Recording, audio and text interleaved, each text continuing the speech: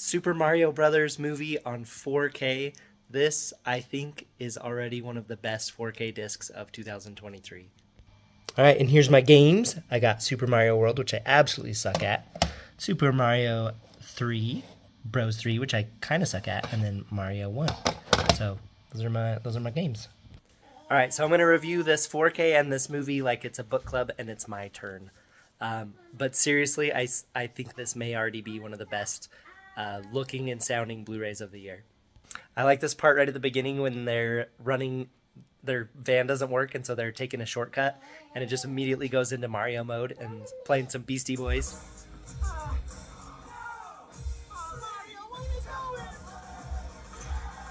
Just goes full-on side-scrolling mode. Knock a guy down a hole here in a second. That's pretty bad. Anyway, it's cool. It just lets you know that these are people that you're going to watch a story on, but that at the same time you're going to be having fun like you are when you play the games. Also, I decided to bring my mustache to this review, which I grew specifically for this and no other reason. Mustaches.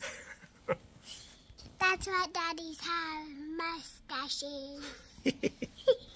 All right, so the Mario Brothers get home to their super Italian family, who's pretty much all laughing at them for being on TV on their commercial. And listen to this. They give an Oscar for worst actors?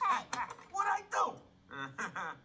do? Yeah, isn't it called a Razzie? Isn't that when you are a bad actor and you get the reward? It's a Razzie? Okay, so they're going down to save Brooklyn underneath, and Brian Tyler, who does the music for this, I was not expecting the music for this movie to be so awesome, but it's a homage to the original series, but then it's also like orchestrated, but then they orchestrate original, or not series, but the original game. They orchestrate some of the original game music. Listen to this little sneaky musical motif or whatever they sneak in right here. Do you hear that? Do it again. You hear that? So it's the higher piano and then the lower piano. All right, so as soon as they get to the Mushroom Kingdom, the colors just go off the scale, and it's almost like overwhelming to your eyes. And on Dolby Vision, it just looks incredible. But this part is so funny, where Toad is leading him through this crowd. Watch, somebody walks by with a fish in a bag, like from a pet store. Watch the fish's face as it looks at Mario. This part's so funny. He's gonna be fine. Here comes the fish. Look at his face. You see that? I know, right? It just gives him this angry, squinty look.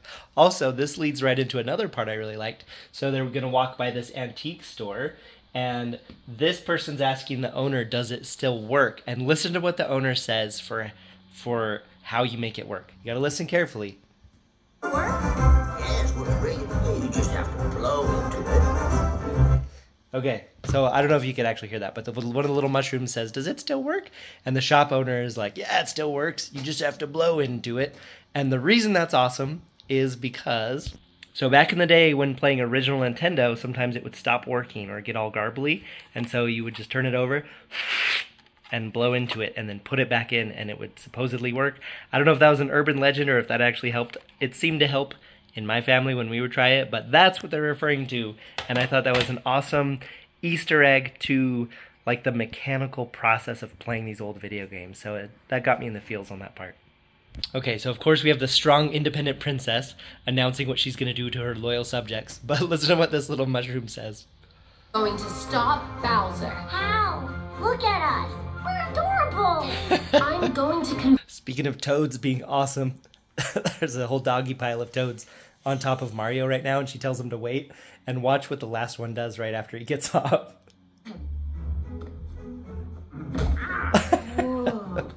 All right, so Jack Black Bowser is telling his army what his plan is, and listen to this one guy in the very background. Yeah. Did he say marry their princess? Listen. Of course she hates me. You see this guy in the background. Doesn't she hate you? This movie is so awesome. It's just so fun to watch. Look at their long journey. Look at those little Yoshi dinosaurs in the background. On their long journey. So little pink Yoshi there, little Easter egg.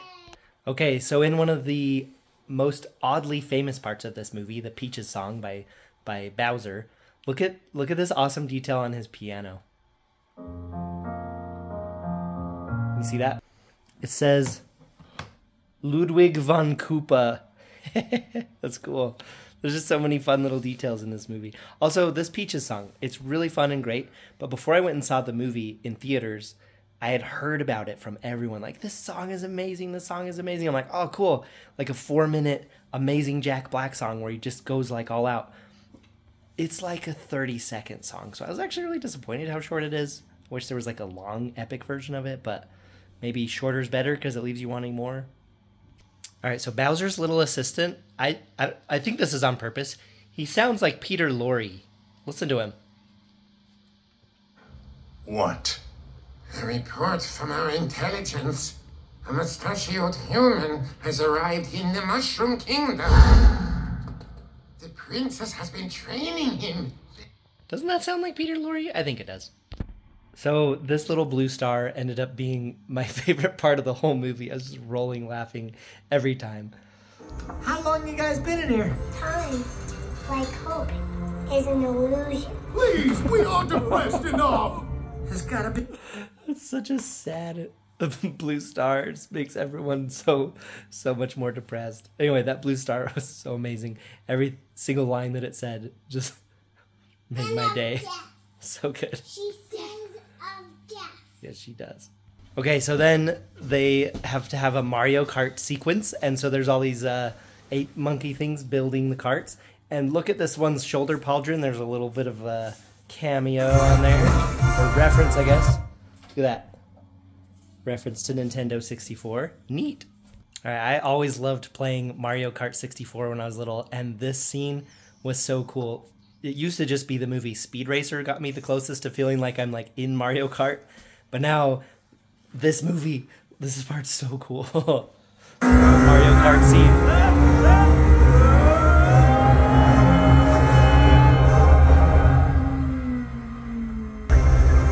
Rainbow Road. This part is so cool. It felt like being on a roller coaster. So awesome. All right. I struggle with this part in movies, even in silly cartoon fantasy movies or in like Indiana Jones and the Temple of Doom. When anyone is over the top of like lava or something and they're actually pretty close to it, and movies are just like, yeah, they're good all the way until they get inside of there.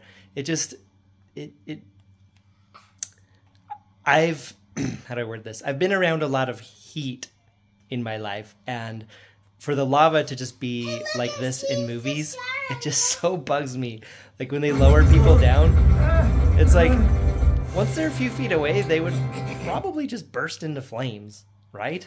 So anyway, I just get bugged by the radiant heat not actually doing anything in movies. I know it's a kid's movie, but same kind of thing in Indiana Jones and the Temple of Doom. Like when Willie gets lowered down, like she would totally be toast.